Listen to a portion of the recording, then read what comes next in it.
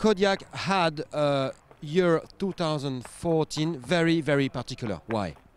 Well, sure, he had the most. He broke the record.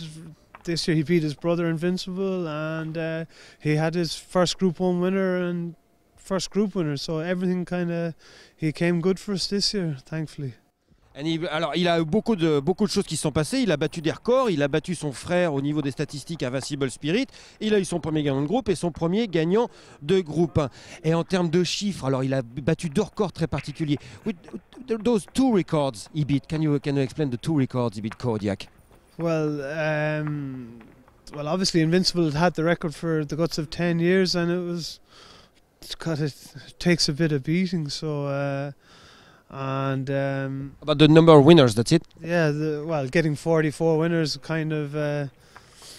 we had got another, I think there's another 8, we'd have beaten Sunday Silence, so that would have made the world record. But alors voilà, il a failli battre un record du monde détenu par Sunday Silence, mais il a battu un record d'Europe qui était détenu par son frère Invincible Spirit. C'est le nombre de vainqueurs individuels obtenus dans l'année, en l'occurrence au nombre de 44. Et évidemment, le nombre de saillies a suivi. And the number of mares. Oh yeah, sorry. Yeah, sure. He was inundated with mares, and the winners kept coming, the mares kept coming. He covered the highest number of flat mares in Europe. How many? 234.